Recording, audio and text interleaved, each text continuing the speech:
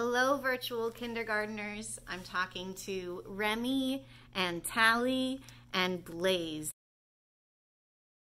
I didn't get to see you guys in library today because Mrs. Jones' iPad crashed. We all know about technical problems, story of our lives these days, but I wanted to record myself reading the book that I read to your classmates today so that you don't miss out on it. It's a really good book, and I hope you guys like it a lot. The name of the book is Nuffle Bunny Free, and it is written and illustrated by Mo Willems.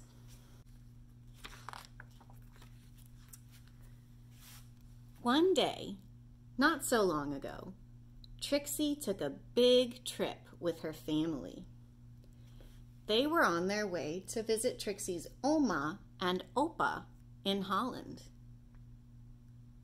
Who do you think Oma and Opa are? It's her grandparents in Holland. Holland is very far away. So that meant taking a taxi to the airport, waiting in line, watching Nuffle Bunny go through the big machine, waiting some more, and finally getting onto a real airplane. There she is. She looks so excited. I would be too if I were getting on an airplane. It's so exciting. And she's got her little Nuffle Bunny right there at her side.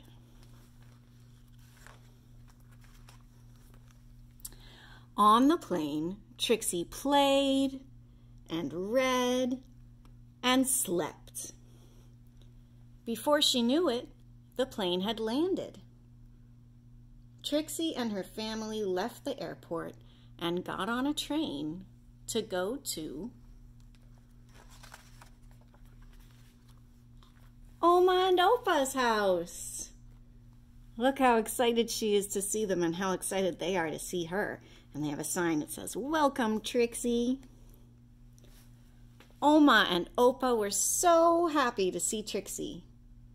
Soon, Oma and Trixie were drinking cold glasses of chocolate milk in the garden. Suddenly, Trixie realized something. Uh-oh. That's not a very good face. She looks a little bit like that. I don't think that she realized something good. I think probably she realized something bad. What do you think it is? Oh, Trixie didn't tell her daddy that Nuffle Bunny was gone. So that's what it is. Nuffle Bunny is gone. She didn't have to. So what does that mean? She didn't have to tell her papa that Nuffle Bunny was gone. He can see it all over her face. Look how upset she is. Oh my goodness. It's like she's in shock. Trixie's daddy called the airline and asked them to look for Nuffle Bunny on the plane. But the plane had left for China. China is very far away. Oh, poor Trixie. Poor Trixie. Nuffle Bunny is all the way in China.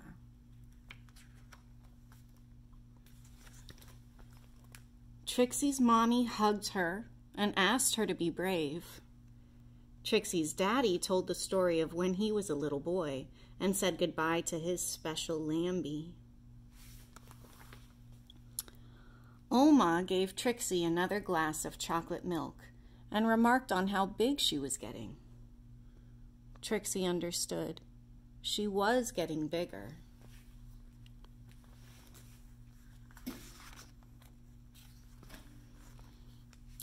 Even if she wished she wasn't. Oh, poor Trixie. Her face looks the same. She's still in shock over losing Nuffle Bunny. I would be too. I don't know about you guys. Do you guys have a special stuffed animal that you love and take everywhere? It would be hard to be apart from it, wouldn't it? To know that you left it on a plane and the plane went all the way to China. Poor Trixie. The next morning, Trixie tried to enjoy going to the cafe, and the swings in the playground, and the carnival that was in town. It looks like fun, but Trixie's face doesn't look like she's having so much fun. And while the whole week was filled with fun things, like eating French fries on the street, and visiting real windmills and feeding the ducks, Trixie was still sad. She missed her Nuffle Bunny. Oma and Opa understood. Oma and Opa had a plan. I wonder what their plan is. That night, they had a surprise for Trixie.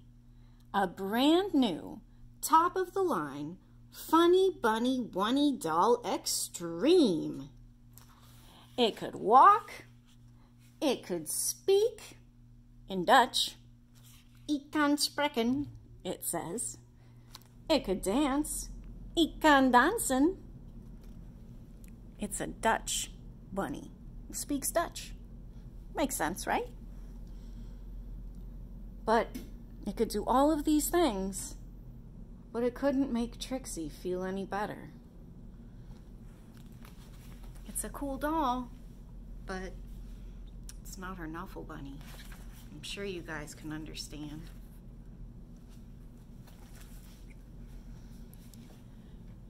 Trixie was sure she wouldn't be able to sleep another night in a strange bed without her Nuffle Bunny. But before she knew it, she was dreaming. She dreamed of Nuffle Bunny and all the places he would visit. She dreamed of all the children Nuffle Bunny would meet. She dreamed of how Nuffle Bunny would make them feel better. That's awesome. Look, Nuffle Bunny is going all around the world, meeting all these kids and making them all feel better.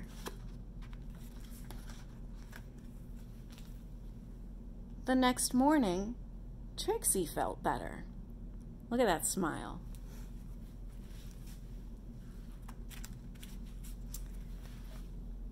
Trixie had a big breakfast. She played with Oma on the playground swings. She even tried a sip of Opa's coffee at the cafe. You think she liked it? I don't think so. It was a great day.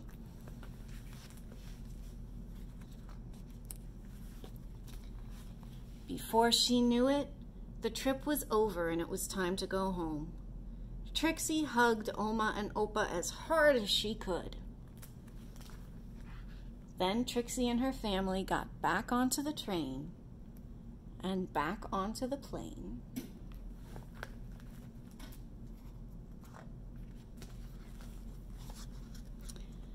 And listened to the crying baby as the plane lifted off.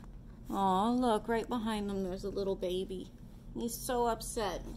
He says, wah, wah, poor baby. Even though planes are awesome, sometimes little babies get scared. And this poor little baby is having a really hard time. But can you believe it? Right there, on that very plane, Trixie noticed something. Look, it's in the back pocket of the seat in front of her. What is that poking out? Nuffle Bunny! Oh my gosh! Can you believe it? Nuffle Bunny was on that plane. Trixie was so happy to have Nuffle Bunny back in her arms. Oh my gosh. Imagine the odds. It must be the same plane that they took when they were on their way to Holland. And now they're on their way home, and Nuffle Bunny was still on the plane. How lucky. Trixie was so happy. happy enough to make a decision. Trixie turned around and said, "Would your baby like my Knuffle Bunny?" Wow. What did she just do? She just turned around to the baby who was crying and offered to give the baby her Knuffle Bunny. That is so nice. "Really?" asked the baby's mother. "Really?" asked Trixie's daddy. "Really?" asked Trixie's mama. "Bloggy, bloggy?" asked the baby. "Really," said Trixie. She was big enough. The baby was happy. The baby's mother was thankful. Trixie's parents were proud. And the other passengers were very relieved. Trixie really saved the day. That was so incredibly nice of her. I can imagine that her parents are really, really proud. And that is how, a few weeks later, Trixie received her very first letter. The end. And look, the letter has a picture of that little baby with Knuffle Bunny. It says, "Dear Trixie, how are you? We are doing well." And then it goes on to tell of all the adventures that that little baby is having with Knuffle Bunny. Wow. But wait, there's more. There's a little note to Trixie at the end of this. It says, "Trixie, I hope to watch you grow up, fall in love, start a family, and be happy. And I hope that one day, many years from now, you will receive a package." Look, Trixie's all grown up and has a baby of her own. And the package is coming in the mail. From an old pen pal. Wow. That is such an amazing thing. Look, Trixie's all grown up. And the baby who she gave Knuffle Bunny to, that baby must be all grown up now too. And remember, they kept in touch. They were pen pals, which means they wrote letters to each other and sent pictures to each other. And now that they're all grown up, look what that baby did. That grown-up baby packaged up Knuffle Bunny and sent it to Trixie so she can give it to her own baby. I love that. That makes my heart so happy. Do you guys think that Trixie was brave to give up Knuffle Bunny? Can you imagine giving your favorite stuffed animal away to a baby who was crying because you knew that you could make that baby feel better? And you felt that you were old enough to do it, big enough, strong enough to be without that stuffed animal, but that little baby needed it. It's okay if you're not there yet. It's okay. But you're growing and you're going to get there. And what I would like you to do for your activity after hearing this book is I want you to think really hard. Now that you're in kindergarten, you guys are getting so big. I want you to talk about all the ways that you feel like a big kid now, because you're in kindergarten. That's a big deal. So draw a picture and talk to whoever you're watching this with about how you feel like a big kid now. And you're going to keep getting bigger and bigger and braver. And you just have to be kind to those that are smaller than you and help them be brave like you are, right? Okay. And let me know here in Google Classroom what you decided to talk about. I can't wait to hear all about it. Bye, guys.